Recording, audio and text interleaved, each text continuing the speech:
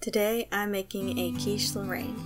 For the ingredients, you're going to need 1 pie shell, 3 eggs, 8 slices of bacon cooked and diced, and reserve 2 tablespoons for the topping, 1 tablespoon of flour, 1/2 teaspoon of salt, and a dash of nutmeg, 1/2 pound Swiss cheese, and 1 3/4 cup of milk. Start by baking the pie shell at 450 degrees for 7 minutes. When that is complete, you can move on to the egg mixture. You're going to combine the eggs, flour, salt, nutmeg, and milk together and whisk vigorously.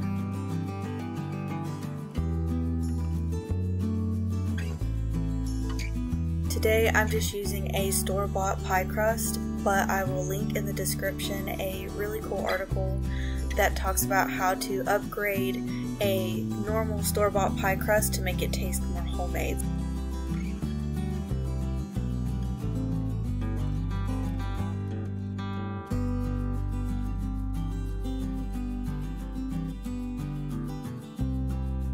This is my first time making a quiche, and I have to say I think this recipe is really great for beginners or if you just want an easy quiche recipe, and I'll share more on that in a minute.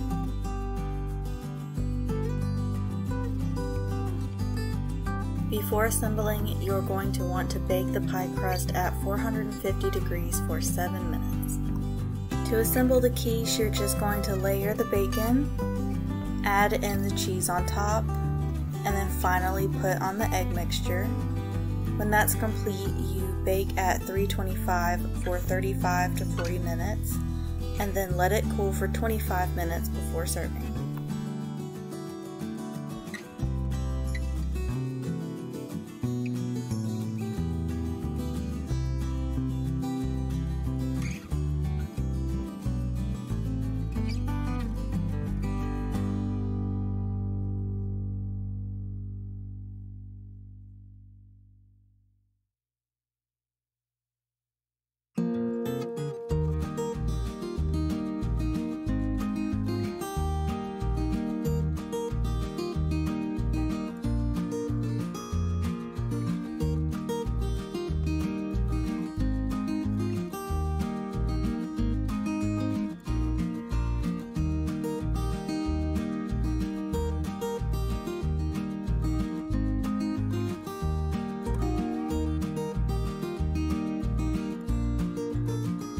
The reason I think that this quiche recipe is great for beginners is because, as you can see, my egg mixture I wasn't able to tell was running over the pie crust. And when I make these videos, I'm testing these vintage recipes pretty much for the first time.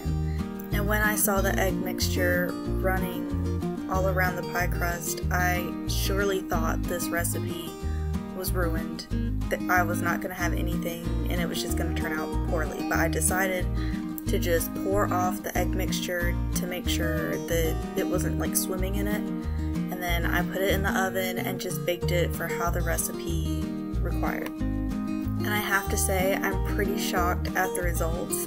It held together really well. My pie crust wasn't too soggy. I think it definitely would have been flakier if that hadn't happened, but it still turned out really good and it came out of the pan really well.